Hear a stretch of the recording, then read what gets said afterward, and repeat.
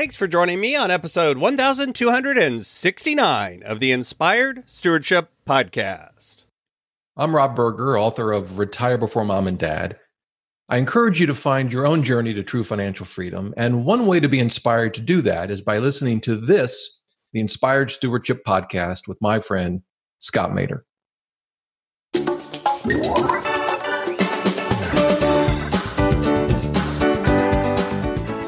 Practice these 8 steps.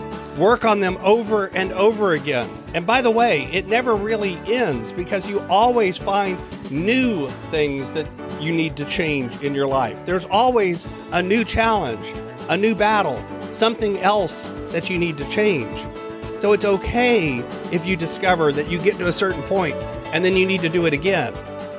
Welcome and thank you for joining us on the Inspired Stewardship Podcast. If you truly desire to become the person who God wants you to be, then you must learn to use your time, your talent, and your treasures for your true calling. In the Inspired Stewardship Podcast, you will learn to invest in yourself, invest in others, and develop your influence so that you can impact the world.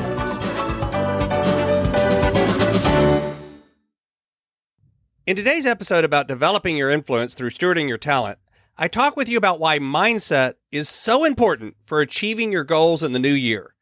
I share what mindset really is, and I share 8 steps that you can use to change your mindset. You've heard me talk about developing your talent, and one of the best ways to do that is through books. But if you're like most people today, it's hard to find the time to read. And that's why today's podcast is brought to you by Audible. Go to inspiredstewardship.com/audible to sign up, and you can get a 30-day free trial. There's over 180,000 titles to choose from, and you can pick one and listen your way to developing your talents via Audible. That's inspiredstewardship.com/audible to get your free trial and listen to great books the same way you're listening to this podcast. So often we think of changing our mindset as something important, but something really hard. The idea is taking what's in our brain and resetting it or rewiring it to look at the world a new way. There's surveys that say that 92% of people say that they don't reach their goals. And a large part of that, they say, is because of the way their mind works against them. Their mindset works against them. So changing your mindset is often important to getting things done. There's a correlation between mindset and the ability to achieve your goals every single time. People often are really good about setting goals or resolutions as we come to the end of the year and the beginning of next year. People look forward and say, I want to get things done.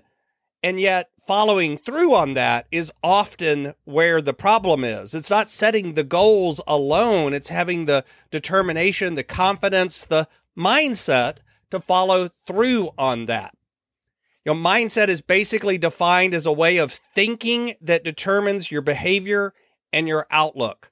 In other words, it's the way you look at the world. And do you have this kind of no matter what mindset? Do you have a positive mindset? Do you have a growth mindset? Do you have a negative mindset or a victim mentality mindset? There's this long list of different ways that we look at the world. And we often think of those as fixed in some way. This is the way it is.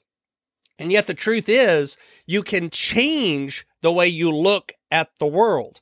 It doesn't necessarily change the world. It doesn't change what happens. It doesn't change our environment or our surroundings, but it does have an effect on how we respond to those things. And that response is so important to achieving your goals. It's so important to actually doing what you set out to do and following through on it. So I want to walk through an 8-step process that you can use if you've decided that you want to change your mindset. In fact, that's the first step, acknowledging that you can and want to change your mindset.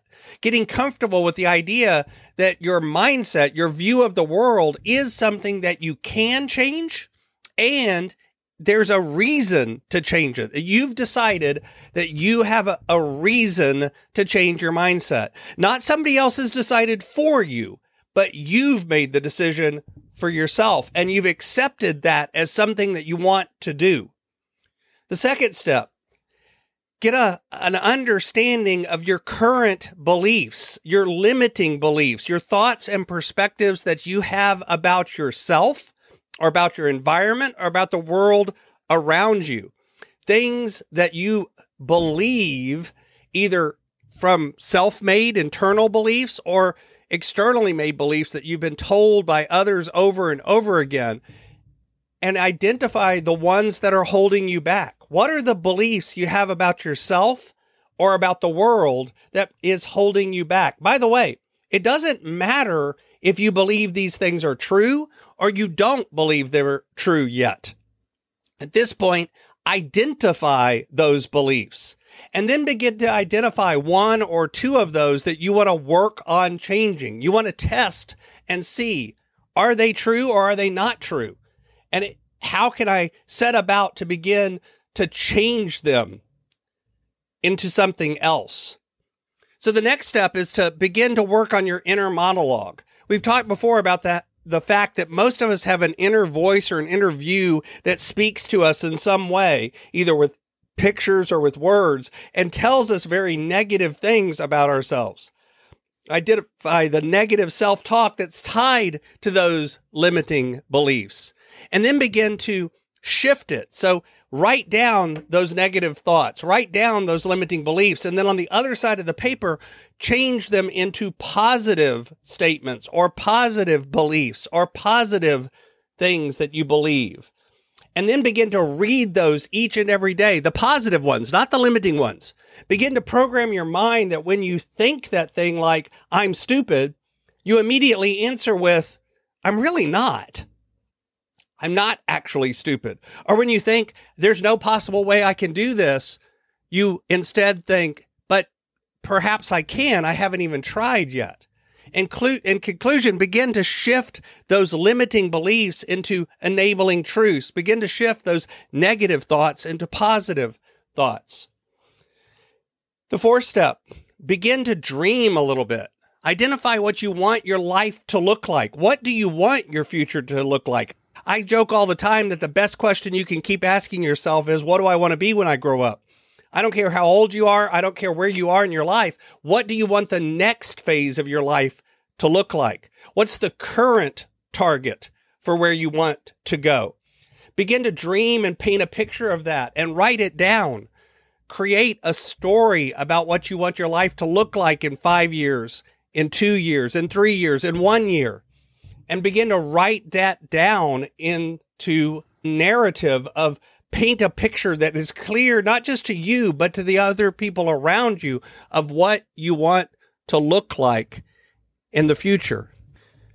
Earlier, we talked about identifying those limiting beliefs and those thoughts that come into your head that are negative. At this point, too, you want to begin to practice flipping the switch. So you want to begin to identify not just the statement or the thought that you believe, but where is it coming from?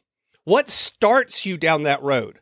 What things happen in your environment? What things happen in your world? What things happen in your mind that begins to trigger that narrative that's a negative thought? Where did it come from and what triggers it in your head? Because then you can begin to work on removing some of those triggers as well. Because at that point, if you found out, for instance, having a messy environment triggers negative thoughts, well, now you can work to keep your environment clean and organized. When you identify triggers, in some cases, you can flip those triggers to reprogram yourself into a more positive outlet.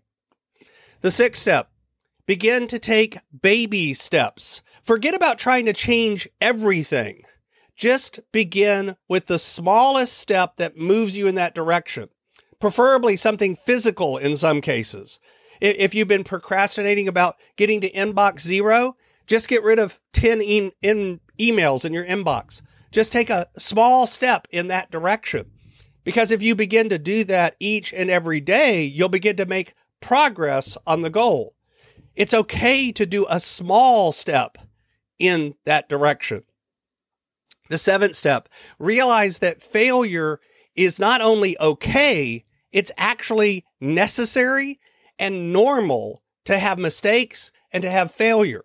Instead of trying to avoid it, begin to embrace it and say, this is something that happens in my life. It's not negative. Everyone fails from time to time. And it's okay for me to just move forward again and do something different. The 8th step, the last one, practice gratitude. Find a way to spend 10 or 15 minutes every single day identifying 3 things that you're grateful for. And keep doing that, but don't repeat those things. Find something new each and every day that you can be grateful for. Do that for a month and then repeat it. Because the truth is, you will find that there's always more in your life that you can be thankful for than you might believe. Practice these 8 steps. Work on them over and over again. And by the way, it never really ends because you always find new things that you need to change in your life. There's always a new challenge, a new battle, something else that you need to change. So it's okay if you discover that you get to a certain point and then you need to do it again. But if you do it over and over again, you will find yourself beginning to improve, beginning to actually achieve your goals. Thanks for listening.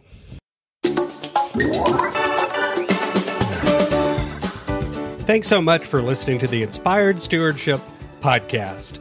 As a subscriber and listener, we challenge you to not just sit back and passively listen, but act on what you've heard and find a way to live your calling. If you like this episode on the stewardship of talent, you can go over to inspiredstewardship.com/talent and sign up for our 5-week series on the stewardship of talent. Or if you're in the U.S., you can text 44222 talent tips. That's talent tips to 44222 and get those tips. Until next time, invest your time, your talent, and your treasures. Develop your influence and impact the world.